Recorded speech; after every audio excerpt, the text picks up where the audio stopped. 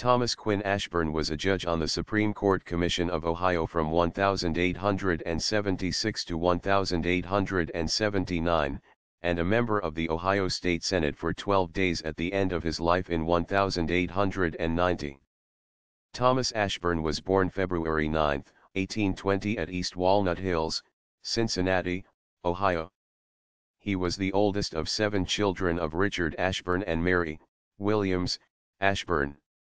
The family soon moved to New Richmond, Clermont County, Ohio, where Thomas grew up.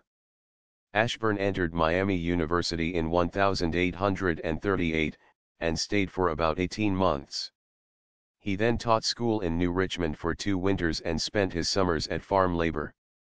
In 1841 he entered Jefferson College at Canonsburg, Pennsylvania, where he stayed through half his junior year. He then taught school again in Clermont County, and studied law at the Batavia, Ohio office of Shields and Howard, attorneys at that place. Ashburn practiced law at New Richmond until 1846, when he removed to Batavia. From 1861 to 1876, he was judge of common pleas for Adams, Brown, and Clermont counties.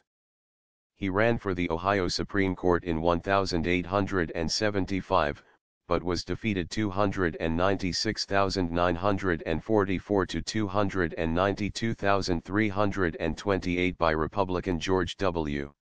Ashburn resigned from the Common Pleas Court in 1876, when he was appointed to the Supreme Court Commission of Ohio for a 3-year term by Governor Rutherford B. In February 1879, after the commission was dissolved, Ashburn entered a partnership with George W. The session began January 6, 1890, and a dying Ashburn was carried into the chambers to vote for Calvin S.